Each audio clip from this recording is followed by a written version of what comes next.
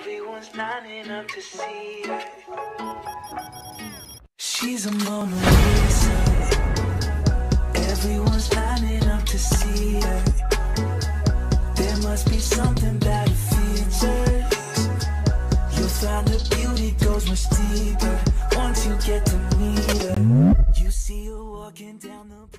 Hey guys, welcome back to my channel. Today we will be talking about the tragic death of TECHNOBLADES and how people have been using this for views and subscribers. So let's get started. Okay, so you may or may not have seen the last video he posted. I was scrolling through comments while staring up even though I don't watch his content, and I began to see comments like these. Not only is this despicable behavior, many of them have made videos titled things like why he should burn in hell.